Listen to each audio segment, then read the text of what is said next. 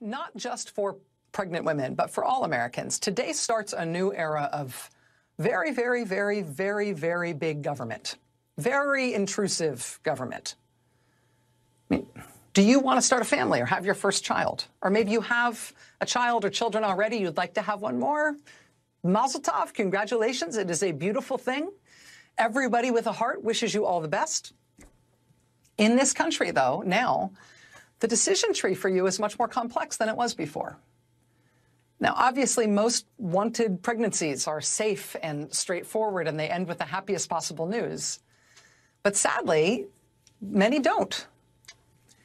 Because of what the court did today, if, God forbid, you have a miscarriage in your pregnancy, now in some states, that will be more than a personal tragedy. That will be a matter of public record and potentially public investigation. Your miscarriage will be viewed as a potential crime. Are you suspected of having induced that miscarriage? Did the police want to talk to you about some questions they have about whether somebody else might have induced it for you? I mean, how do you plan to prove that it happened on its own in the natural course? How can you prove it? These officers are going to need to speak with you. I mean, think about how that gets enforced. Think about the relationship between American women and the government in this environment. How do authorities know if you've miscarried in the first place? What if somebody heard you were pregnant, or they thought you might be pregnant, and now it seems like you're not? How is that investigation conducted? How is the state government in your state, how are your police locally going to check to see if maybe you had been pregnant and now you're not, and did you just commit a felony? If you seek care at a hospital in the event of a miscarriage, the drug you're most often given as treatment for a miscarriage is the same drug that Republican lawmakers are now trying to treat as an illegal instrument of abortion in their states. I mean, even if you have just had a miscarriage naturally in the natural course of events, you will likely be treated for that miscarriage with medication they are targeting with their abortion bans.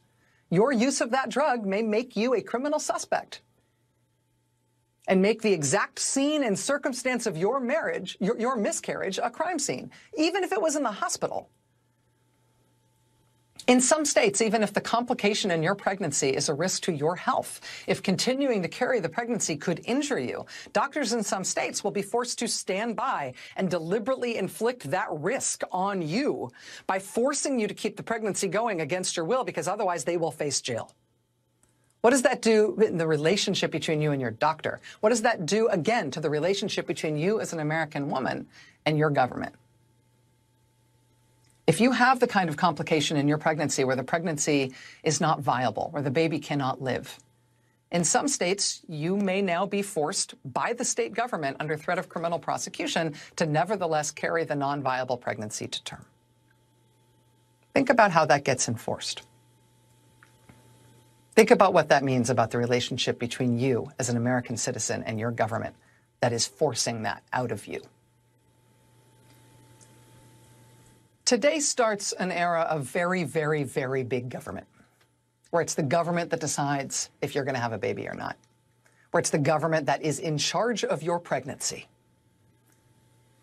For women who have an unwanted, unplanned pregnancy, the nightmare is here.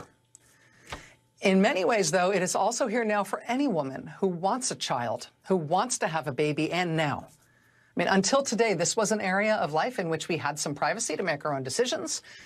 Now, at least for now, in Republican-controlled states, it's the police. It's the state. Knock, knock.